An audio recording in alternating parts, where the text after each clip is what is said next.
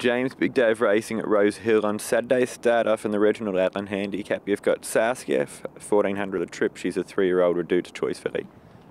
Look, we had her in today at Warwick Farm, today being Wednesday, but she unfortunately drew wide, so she's going to head to the 1400 metre race on Saturday, which is a bit above her grade at the present time. But we're just living in hope, thinking positively that she draws well there and she can just run a little bit better. She's still a maiden after 2 starts. Has she taken improvement and learning from those 2 runs? Oh, look, she has a little bit. We're going to put the winkers on her, but she's if she was to be running on and sort of finishing thereabouts in the money, we'd be happy with her in a race like that. What sort of opinion do you have for this filly? Oh, she's out of a group-winning mare.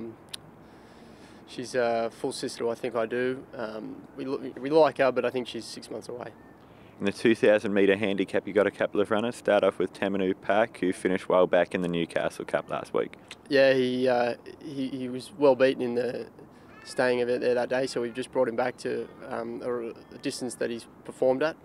Although he's run a place in a 1.5-mile race at Rose Hill before, it was a slow tempo, and the other day was a harder race and also run at a stronger clip. So I think that the drop back in distance will suit him, and probably the last run of his prep, he'll get his chance to go out in a bang. How did he come through that run? Like, he came through it really well. He definitely looks well, and expect him to parade well on Saturday. He can be a grinder, so he'll be there, and he'll if he's the horse he was 2 starts ago, he'll be there till the end. And what's the plan for next preparation for him? Have you got an idea? Oh, look, he's sort of just got to go through his grades really and find his level. I don't think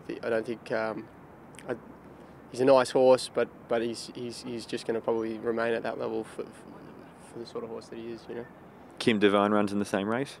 Yeah, Kim Devine, he ran well last start, and he'll run a big race on Saturday. Very happy with him. Hopefully he can get back into winning form and then sort of put himself back into the spring, because his first 2 runs sort of didn't indicate that he wanted to take that step forward, but now he's going a lot better. The tracks have hardened up and things that he's liking. Where would you like to see him in the run on Saturday? Oh, we'd like to see him draw well, so we can be a little bit closer without having to do anything, because he does like to be left alone in the early stages of his races. If that was to eventuate, then he'd be a very strong chance of winning that race. And what's the plan with him for the rest of the spring?